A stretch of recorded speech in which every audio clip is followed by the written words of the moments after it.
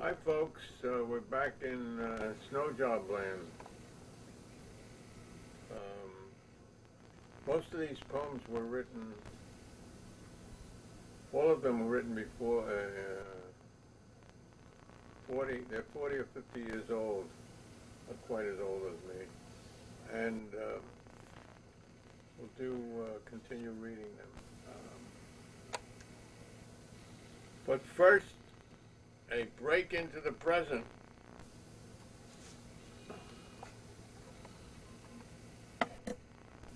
This is 2006, and we have a 2006 war. We've had a lot of wars. It seems to be a habit forming. But enough of that for now, anyway.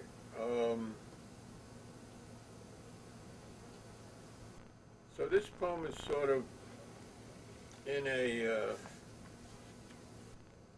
it's about symbolism, and it's about writing and language and life and simulacrum and virtual reality, and there's an Arab saying, if I do not believe that reality is in any way real, how shall I say that dreams are dreams? So you figure it out. I haven't quite figured it out either. So this is, I'm going to read, this might not be my favorite poem, but I'm going to go through what this person was 50 years ago. So it's called, What Would a Leaf in the Jungle of Symbols Say? I guess it's a real leaf though, but it's a leaf on the printed page too. I started shoot. Cool and green's my morning sway. Till this is the leaf talking, I realize that now. Till sun snake hiss to yellow flight of day, and gay pronged at noon triskelions of praise. That's a three-part circular symbol. Triskelions of praise. My violet shadows hide beneath a sapping blaze, till fall the harrowed eve when Philfot, that's four-pronged symbol, slyly whirls away, and brown the somber earth where crimson swastika shall lay, a red leaf with four circles. What would a leaf in this jungle of symbols say? Now the pith trees bare which pointed symbols slayed. It's printed winter, and the trees are canon lost, except a gnostic star of snow, where Targum bleeding branches cross. Targum is the Aramaic translation of the Bible, so it's all about symbols, folks. Heavy, man. Part 1. This is a new poem. Class, we will have an exercise. Imagine the color green and tell me what you see. I see a field waving to forever. Odysseus swims. I smell that sea. I see a tree, all prune and French and clever. Ah, teacher, I see only you and me. 2. Students, we shall now find what blue brings to the open mind. I see Arctic azure sky. I see south blue. There. I see south blue. There the sad flamingo fly. I see morn stars dropped in dew. Within a navy nebula, I turn you. 3. Pupils, shall we try instead visions of the color red? I see ships with oars of gold and naves of wind about their heads. And I see Pharos red with height. That's that lighthouse, Egyptian lighthouse. And I see Pharos red with height, shining through the Hittite night. Oh, purple plum and pit of red, white before the black of dead. We shall gape that cry at you, you and I and you, and all be sheen, and zero said, and rainfall bowed upon our bed, and fig be shade, and grape be charms, within the orchard of our arms. I guess everyone has fallen in love with some teacher or other, right? The next poem is called Letter of Surrender to the World. And I remember a poem I learned at Brooklyn College. I forget who the author was, but it started, I strove with none, for none were worth my strife. None was worth my strife. This is a letter of surrender to the world.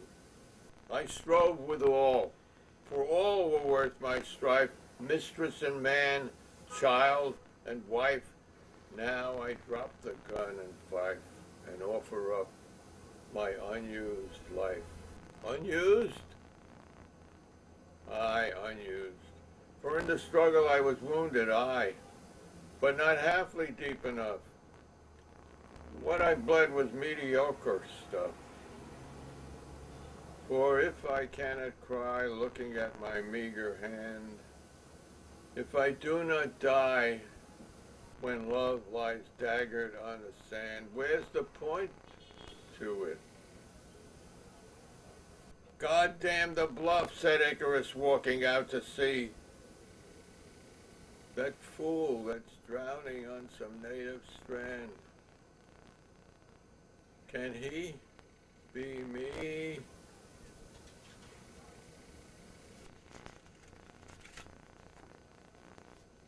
The next poem is about the Spanish Civil War, 1936, 1939. It was a war that had the fascist loss. There would not have been a World War II, and everything would have been different. But the way it was the way the world handled it, this is really a pacifist talking, right? The fascist won, and it was also there was a clerical struggle in Spain between the Catholics. The Catholic Church, which is probably the strongest in all the world, the strongest of any nation in the world, and for want of a better term, secularism, not domination by religion. And it's about Lorca. Lorca's in the title. The title is The Bishop of Bermuda and Seville finds a poem of Lorca hidden near the altar stairs. And this is for Rafael, a Mexican student I met in this period in the United States of America. He was a radical, or Mexican revolutionary. They go back hundreds of years and they're still doing it in Mexico. Good luck to them. Lorca was killed. He was shot to death by the reactionaries, the fascists, the church in Spain during the Civil War under circumstances I'm not sure of. He was gay, so that was enough reason, I guess, to kill him. The Bishop of Bermuda and Seville finds a poem of Lorca hidden near the altar stairs, and thinks of Eliot, cloistered to a northern church of ice, of civil Maritain and sodomitic Gede, and of the venerable and the unvenal Bede, classic English priest. He laughs a queasy laugh of goodness and of oil. What's the matter, Torquemada? Don't you have a match? Torquemada was the leading inquisitor of 15th century, 15th century Spain.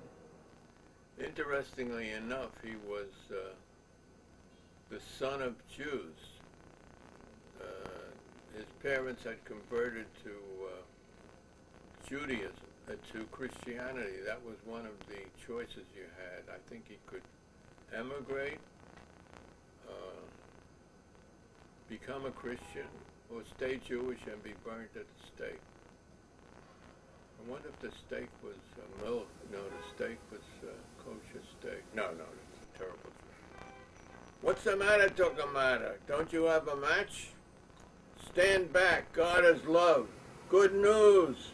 The rabbi of Rome and other Jews returned to Mother Church.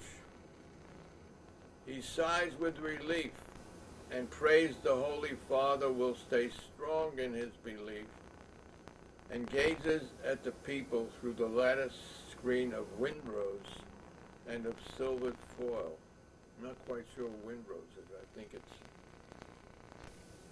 that round window with arrows going every which way. Now we have another Holy Father in Rome. He's kicking up quite a stone. Part 2. Y ahora, ¿dónde está Nin? In Salamanca or in Berlin? Nin was a liberal or maybe a socialist minister in the loyalist government that was attacked by Franco and the fascists, the Nazis, Italian fascists and the German Nazis. And he disappeared, which he was charged with running away with money and so on, but he was actually shot by the Francoists. So that's translated. Where now is, I think his name was Andres Nin, in Salamanca, which was a rebel stronghold, or in Berlin. Name droppings, ideas crashing like rotted coconuts on the moor-tiled floor. The breast pump milk of adoration cloys. It spreads like bartered fat. Who will dare to vacuum the electric beards of beggars?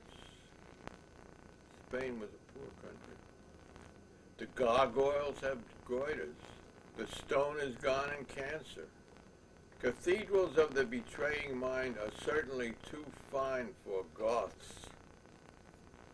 Lock the Sacred Heart against the Vandals. Those were invading tribes who attacked Christian Europe, or maybe even Roman Europe. The bishop laughs among the ruins. Ay, ¿dónde está Garcia Lorca? En Nueva York or en Menorca? And where is Garcia Lorca? Is he in New York? He actually had visited New York a lot. Or in Menorca? Jesus save the lord and knave, the tyrant from the overwilling slave. Love has fallen into the olive body of gypsy guitars and is struggling to get out between the moaning strings of gut and silk. ¿Y dónde está Buenaventura Durruti en Rio Manzanares o en Djibouti?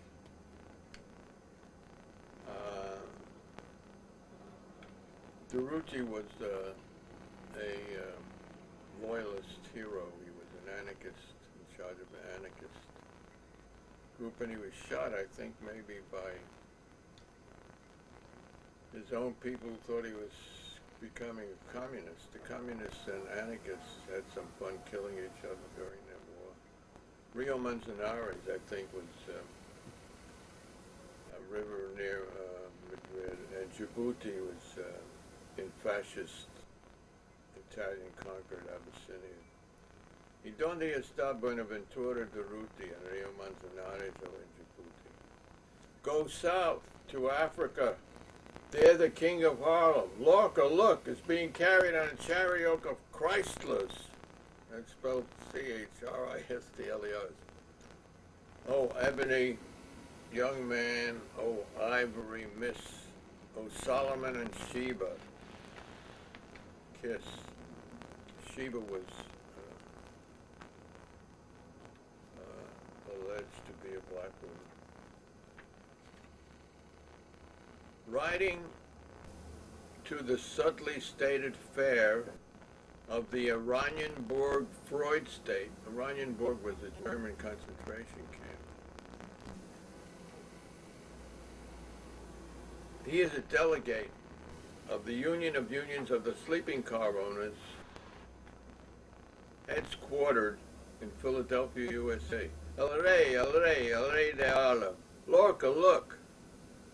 Man, he's making it. Sooner N.R.